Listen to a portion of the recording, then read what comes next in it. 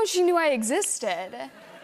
And I think if she would have asked me to like be a tree in something, then I would have said yes, like in a heartbeat. Yeah. So to have that kind of mind directing like the short film was really special and something that I don't think I'd ever experienced before, because she's so visual and descriptive with her words and the treatment that she made for us, and to see it, how she kind of made it come to life was pretty incredible. And the way that she worked with actors too, because I think that was something that she was was more unfamiliar with, but handled it as if she'd been doing it for the longest time.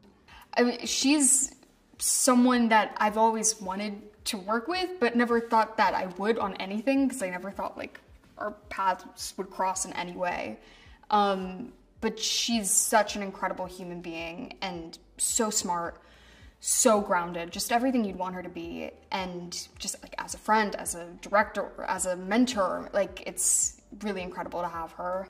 She's such a grounded, genuine person. So to have someone like that I can look up to, like, What's your go-to Taylor song that you love? Ooh, right now it's August. Yeah.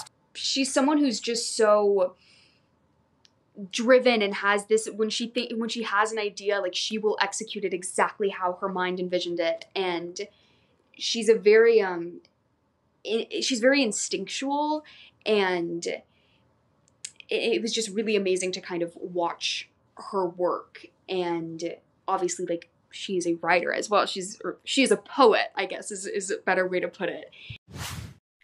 That's gonna be All Too Well by Taylor Swift.